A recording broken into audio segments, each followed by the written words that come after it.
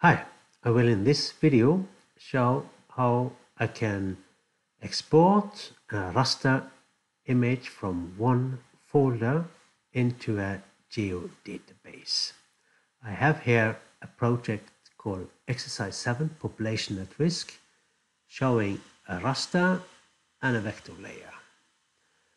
The vector layer is already in my default database, Exercise 7 Population at Risk, but the raster is here in another folder.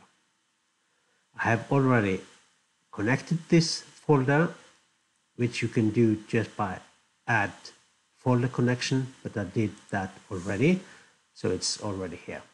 Because this is a raster data set in a folder location, I cannot simply copy past it from here up to here. I need to export it.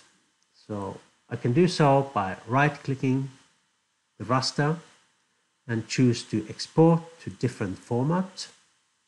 Since I have input raster here, I got the output raster here, automatically coming to my project default geodatabase. I just rename it so it has the same name. I can leave the other as they are.